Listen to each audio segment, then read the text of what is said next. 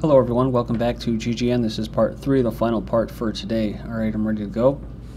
I'm going to cover the economy and maybe a little bit of eugenics. Germany told Cyprus they could tax their depositors or leave the Eurozone. This is the biggest story right now financially, is Cyprus. The drama out of Cyprus Saturday continues to get more interesting. They've been ailing for quite some time now and everybody knew that a bailout was coming. It's interesting too because I've heard these stories building up to this about how it was Western democratization against basically Russian cronyism. So you had a lot of Russian influence in this as well that was helping them out the last bailouts.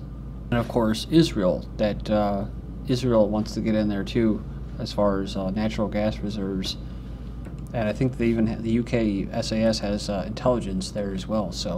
But the big surprise is that depositors and banks will be subject to an instant one-off tax to raise nearly 6 billion euros. So they got to pay for the bailout. It says here the background is that because Cyprus has an enormous banking system and houses a lot of offshore Russian money, there was not much political appetite to bail it out, even though the amount of cash was minimal. In fact, it seems Germany was comfortable letting Cyprus go completely out of the EU. But it says here, this crack economics reporter at the UK says that Germany basically gave them a quid pro quo deal, which is take the deal or leave the Eurozone. Then we have government takes up to 10% of individuals' funds on deposit with banks as part of a bailout agreement. People in Cyprus have reacted with shock to the news of a one-off levy of up to 10% on savings as part of a 10 billion euro bailout agreed in Brussels. Savers could be seen queuing at cash machines amid resentment at the charge. It says the deal reached with Euro partners and the IMF marks a radical departure from previous international aid packages. That's right, the banks are actually going to go in there and take people's savings. So it's a first. That's could be setting a precedent, and that's why they're doing it here. The president, which is probably the puppet president, defended it as a painful step taken to avoid disorderly bankruptcy. People in Cyprus with less than 100,000 euros in their accounts will have to pay a one-time tax of 6.75%. Those with greater sums will lose 9.9%. It says here that depositors could access all of their money except the amount set by levy. Cyprus put forward this new plan. There's another article. You can go in there and check it out. Germany and IMF's initial deposit haircut demand 40% of total. So this, yeah, the president says we should all take responsibility in this historic decision to rescue the economy. So, and he goes on and he says that, you know, we should have all seen this coming. Let's not blame anybody and play the blame game. Let's just get it done. You hear that same rhetoric coming out of the EU, the Eurozone, and the US as far as bailouts and stimulus packages or quantitative easing. Talking about people that over, what, $1,000 or what was the number that we're looking at? Yeah, 100,000. It says here that people with over the 100,000 euros would be led to a vicious cycle of asset liquidation, and these depositors would suffer losses over 60%. So it goes on here and it says it would push the whole banking system into collapse. A lot of businesses, especially smaller businesses, would go into bankruptcy. In addition, the national weakening of Cyprus would lead to the devaluation of the currency by at least 40%. The rape of Cyprus by the European Union and the IMF. So it says here, I've been watching articles pour out from Cyprus all weekend. It says aggravated with the majority of them as I am with what took place. People are dancing around the edges while the propaganda machines of Europe are turning out the usual bunk. Let's get some things straight. And it says, look what has happened directly in the face. There was no tax in the bank accounts in Cyprus.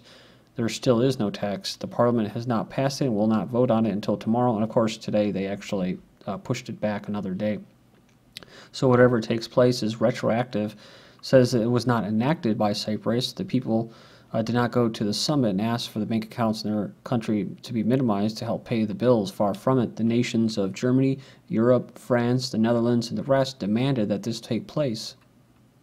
The European Union has confiscated the private property of the citizens of Cyprus without debate, legislation, or parliamentary agreement. A bank account is not a bond or a stock or any sort of investment. This seems to be lost on many people.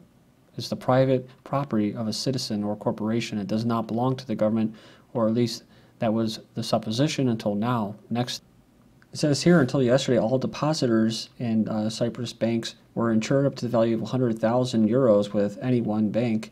But it says nothing now. Nothing is safe. The European Union and European Central Bank and IMF have just advocated the confiscation of private property for their own indulgence. A little quote by John Adams that Zero Hedge leaves you with: the moment the idea is admitted into society that property is not as sacred as the law of God and that there is not a force of law and public justice to protect it, anarchy, tyranny commence. So, I don't completely believe or agree with that statement, but for whatever it's worth, Bulldozer parks outside a Cyprus bank.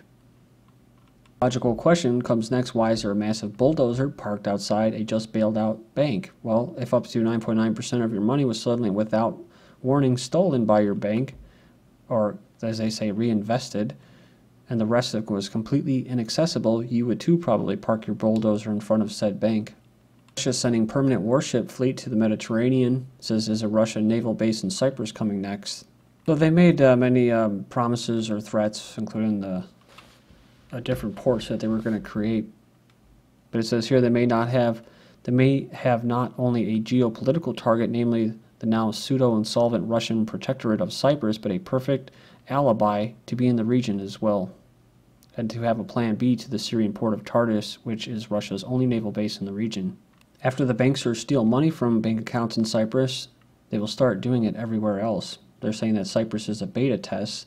They're trying to commit bank robbery in broad daylight, and they're eager to see if the rest of the world will let them get away with it.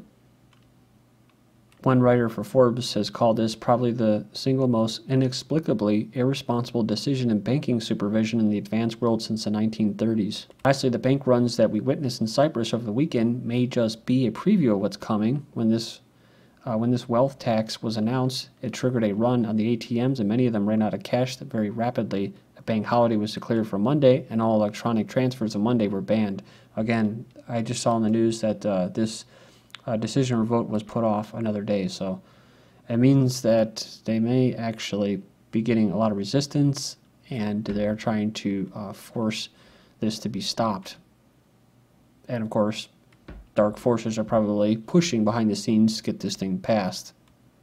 Euro plummets in Asia markets as Cyprus plans to levy bank deposits. The euro has plummeted in Asia markets amid worries about plans by Cyprus to impose a levy on its bank deposits. So it says here that Lars Sear Christensen, CEO of Saxo Bank, originally posted this at his blog at tradingfloor.com, saying that this is full-blown socialism, and I still can't believe it happened. He says, but maybe the European Union is no longer a civilized democracy. He heard rumors last week about, but dismissed them as completely outlandish. It says, and here the consequences are unpredictable. We can clearly we're looking at a significant paradigm shift. This is a breach of fundamental property rights dictated to a small country by foreign powers, and it must make every bank depositor in Europe shiver.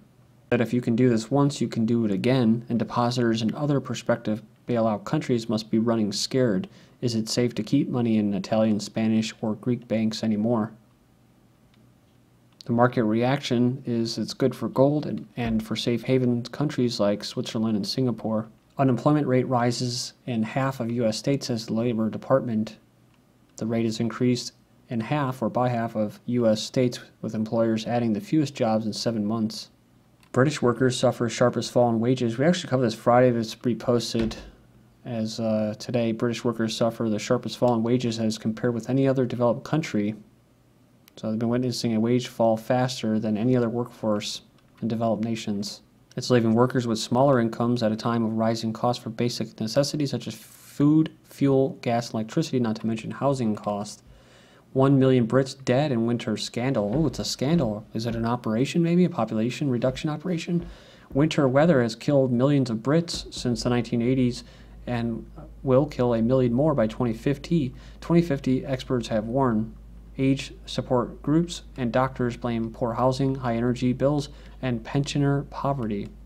Many killed by the cold are elderly, but the ill, vulnerable, and very young also die. Which are the target? The young and the old, because they don't have much use for this brave new world, for this society, right? You have to be employed. You're a tool to be employed, and if you're young, you're not really, you don't have much function. So that's what we're going to see. We just covered this last week about the eugenics programs and how countries are looking at this to make it, kind of hard, like a privilege to actually be born and to make it, because they're not going to give you much medical care for if you're elderly or you're young or an infant. So if you make it past that, you get a job, then you might get some care, if you can call it care. It says here, organizations warn that colder than average winter due to global warming, I would imagine, more double think. It says will kill more than 26,000 people by the end of March.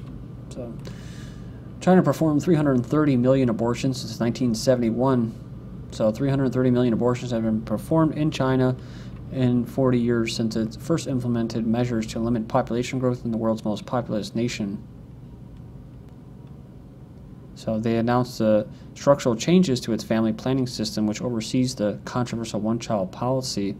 So controversial policy. So if it was really all that controversial about killing 300 million newborns, the humanitarians and all that, and activists and Western, quote, democracies of freedom would be all up in arms, but they don't. They support it. So, and they do. So they support it in the United States as well, and I'll get to that. Kim Kardashian, pregnancy is tougher than I thought.